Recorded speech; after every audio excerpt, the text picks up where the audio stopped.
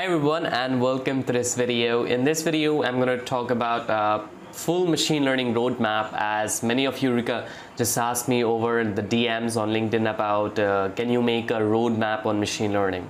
So here it is. I will spend around one day making this roadmap, a fully structured roadmap for you to learn each and every concept in detail. Okay, so I have divided this roadmap into four things. First is obviously prerequisites, the second is fundamentals, intermediate and advanced. Okay, so let's talk about prerequisites, what we have to cover in prerequisites, and also if you're looking for where you can learn all those things, you can have a look at my YouTube channel, the same as the FSMLC code, which is a full stack machine learning course on Newera. There you can find the whole things, but still I'm putting more tutorials on prerequisites, mathematics, statistics and probability soon. Okay, and if you want live lectures, there is CSO1 which has been launched, and you can see the recent video CSO1 has been launched. Okay, so first of all, in prerequisites you should cover programming languages. Means what I'm saying over here, programming languages like Python, R or Julia. Why I'm taking the name of Julia? Because I've written a comment. I think Julia will be the upcoming big competitor of Python. The reason why, it's very efficient, and I think so Julia can be big competitor of Python. So you can learn any programming language as you want, like Python or R or Julia, okay, as per your need, and become at least proficient into that. So you are able to write code into Python or R or Julia. Either I will not recommend to use any kind of Java or C++.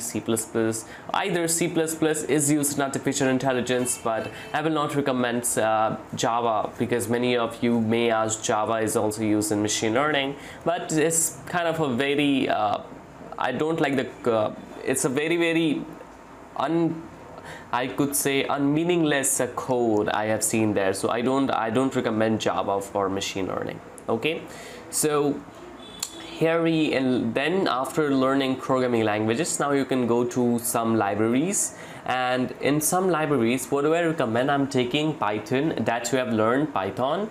So you will go to learning some good libraries. The reason why I'm saying good libraries is you cannot do, you can do kind of a computation or work with data using Python, but it's better to have a library that will make your life more easier. Means we have pandas, then we have a PySpark, numpy, matplotlib, SQL for working with the data, for scientific computation and etc. Okay, so learn this library also, because it's very important to have in your toolkit, and anyone can and everyone who is a data science enthusiast or machine learning enthusiast should learn about these libraries. Okay, so why I written Dask or PySpark? Because it's commonly, you can see, it can be seen that pandas is okay for medium or small size data, but if a large amount of data means millions or billions, then PySpark or Dask should work well. Okay,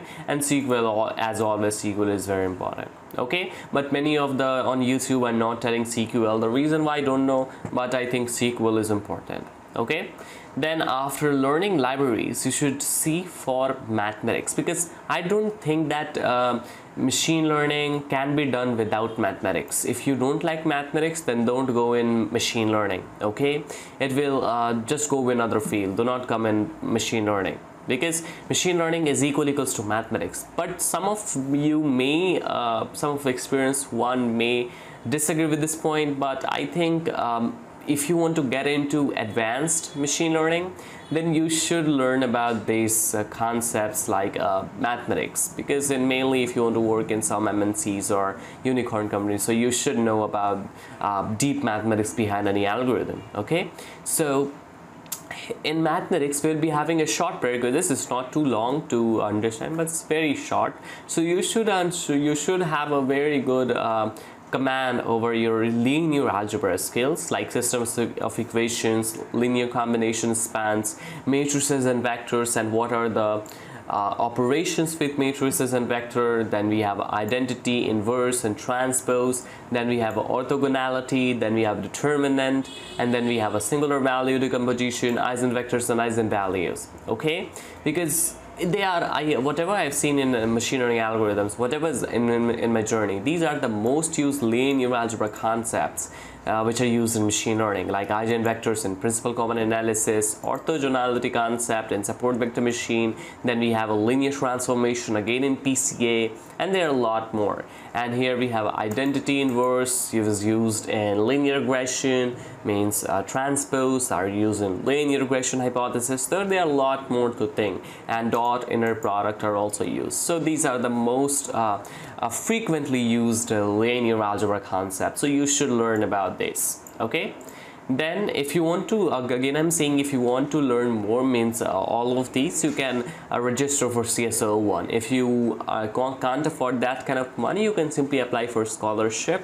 Either you can simply if you're working professional, you can go with CSO1. Okay, then after covering linear algebra, you should come to probability. Okay, in probability there is not too much term which I have seen in so far, mainly in deep learning. Also we have a joint probability, conditional probability, Bayes theorem, then we have empirical probability, theoretical probability, Gaussian distribution, and then we have a chain rule of probability, and something more. So these are the most I could say frequently used terms or concepts in machine learning. Okay, so better to have a good command over this, and all of this there are a lot of YouTube tutorials which are available, maybe in Khan Academy or maybe in some other tutorials. You can head over to that and understand these kind of concepts in very easy way. Okay, after, you don't need to master probability, but you need to have a good understanding of this. Okay, means because it's very good to have understanding of mathematics behind each and every algorithm.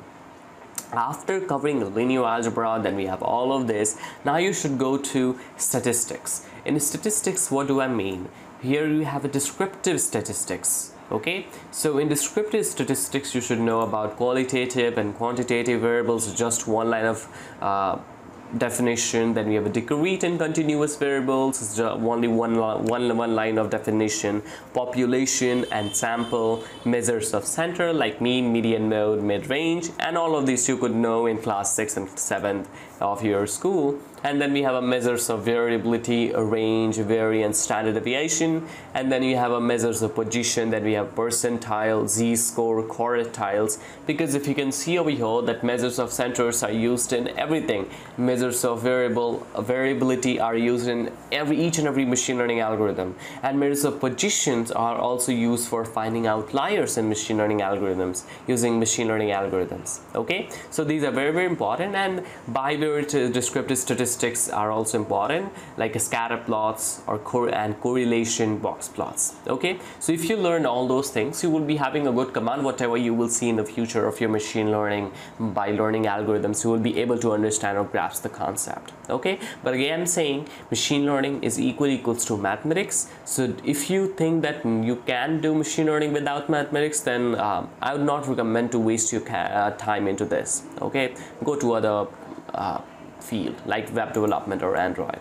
Okay, so after learning prerequisites, now I'm going to close this prerequisites. So after you're done with prerequisites like linear, programming languages, libraries, statistics, and probability, and you don't need, I personally think for machine learning you don't need calculus. Either you need calculus like basic calculus like partial derivatives, then we have integration, differentiations, but if you want to get in research level, you should learn about this. Okay, so we're soon putting up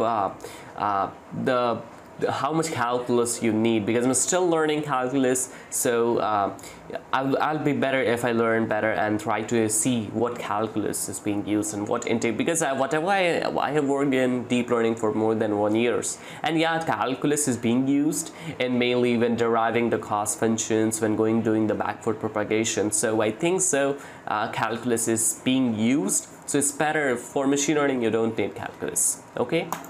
Okay, so after covering the prerequisites. Now it's time for getting into the fundamentals of machine learning.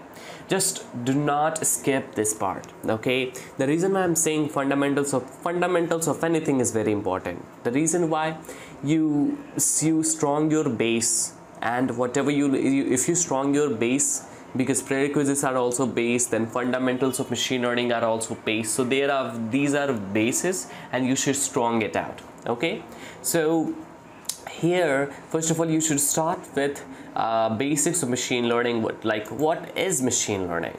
What are the types of machine learning, and what are their types? Okay, what is the workflow of basic machine learning problem? What is envelope best practices? What is the main challenges that you will find in machine learning? Well, overfitting, underfitting. Then you have many terms like regularization. Then after that you can go to linear regression, and in linear regression you should cover these things, and like hypothesis, normal, cost function, or gradient, and assumptions. And assumptions are quite important as per the interview based questions, okay? Regularized linear models. In regularized linear models, you will be having three like L1, L2 regularization, and then we have an elastic net, which is the combination of ridge and lasso, okay? And then you can go to, after logistic regression, do the same as we have done in linear as logistic regression. Linear basic machine learning are already on my YouTube channel. If you go to https Newera, if you go to https Newera, let me show you. If you go to here, then you will find out something else. Like if you go to playlist, let me go to playlist, and then if you go to FSMLC, then you will find the fundamentals of machine learning is covered here. Then you have linear regression, then we have a programming assignment that you to do, then we have a polynomial and ridge regression, then we have a logistic regression, then we have some project, and then support vector machine, okay?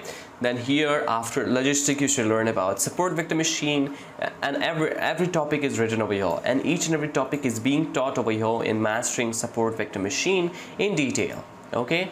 Then you should go with knife base, because very basic and very powerful algorithm, and it's very important to learn in the fundamentals to strengthen your skills in fundamentals, okay?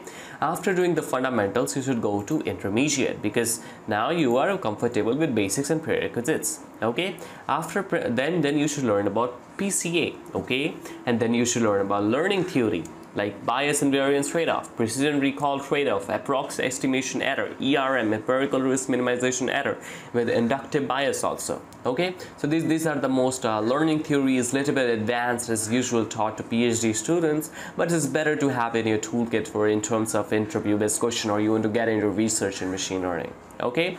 Then if you want to get into optimization algorithm is batch gradient descent, or stochastic gradient descent, or mini batch gradient descent. And then in evaluation matrix you have regression, then you have a classification, okay? So you should learn about this optimization. And evaluation matrix are, you will be already getting into the fundamentals of machine learning when you will be learning any algorithm, but in evaluation of matrix you will learn new concept like precision or recall, R2 score, confusion matrix, okay? But MSE you will be already learned to linear regression or logistic regression, okay?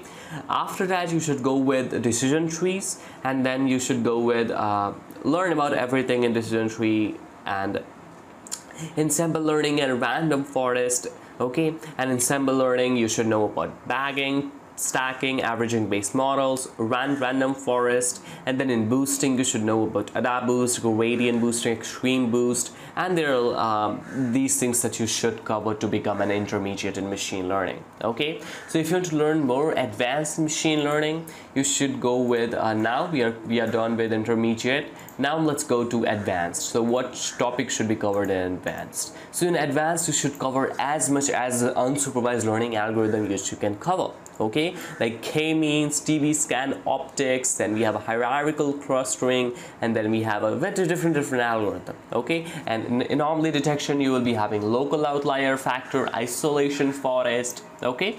And then you should go with after learning unsupervised learning, you should go with neural networks. Okay, doing the learning about neural networks, what they are, then forward, backward, then convolution neural networks, and then RM. Have the basics of these all neural networks. Have the basic understanding of neural networks. Don't go with deep dive if you don't want to learn deep learning at that point. But if you want to specifically for deep learning, please feel free to ping me up in the comment box below. I'll be definitely putting the same PDF, but there will be calculus involved. So I'll be putting a different roadmap for a deep learning, because deep learning is never-ending topic. Okay, even machine learning is never-ending topic. Every research paper is coming in just introducing any algorithm. So it's better to have a good understanding of little bit of this, and you can also develop your own algorithm if you cover, because you have to go in math. If you are thinking that you can do machine learning without math, then I have to disappoint you, saying that like this you are wasting your time. The reason why I think so, machine learning is all about mathematics that you see. Okay, mathematics is like beauty, or I could say something called the beauty, and it can you can also just visualize mathematics and see that like 3 blue 1 brown, I'm coming with the same as Grant Sanderson has done. I'm coming with the same deep learning tutorials, very good deep learning tutorials, 15 videos, series of 15 videos, which is covering in-depth 1-hour tutorial. Means it will be animations, fully visualization, so it will be better if you do that. Okay, so we have this all, and I hope that you really like this and this PDF will be in the comment box below. The link of this PDF will be in comment box below. I'll be very happy if you consider subscribing to this YouTube channel, and this will be also in my GitHub repository. Okay, so I'll be giving a link of my GitHub repository in the description box below. You can have a look at there, but most probably I will be giving you the link of this PDF, this whimsical mind map. Okay, so but one more thing that I want to put over here: don't just only learn. Okay, try to code. I just written what topics to cover. Okay, for learning or research in machine learning. So don't just learn. Let's take an example that after you learned linear regression, now do one project on linear regression. Okay, make a maybe house price predictor, make a classification project. So after learning each and every algorithm, try to implement that algorithm into a project. Okay, maybe use scikit-learn library, or do the kind of see the documentation of sklearn. What are the hyperparameters included? Okay, so that's the best. If you follow the project-based learning, then nobody can stop you to learn master. I would not say master, just becoming a machine learning practitioner. Okay, or having a comfortable knowledge in machine learning, or good knowledge machine learning. Okay, so do this all, just only cover these all topics to mastering this machine. You will be having a very good amount of knowledge in machine learning. Just go with these topics. You can add more topics if you want by yourself also. So I'll be very happy to see what you come up with, and it just takes a lot of time to make this all roadmap. So if you can consider subscribing this, liking this video, and I'll be catching up in next video. You can learn from the full stack machine learning course, this playlist, and there is a 10-hour course coming up onto machine learning in this playlist. Okay, I'll be putting up soon, but it takes some 20 days again it will take, so I'll be definitely putting up over here. Okay, so thank you for seeing this video, and this again roadmap will be in the description box below. I'll be catching up in the next video. Till then, bye bye.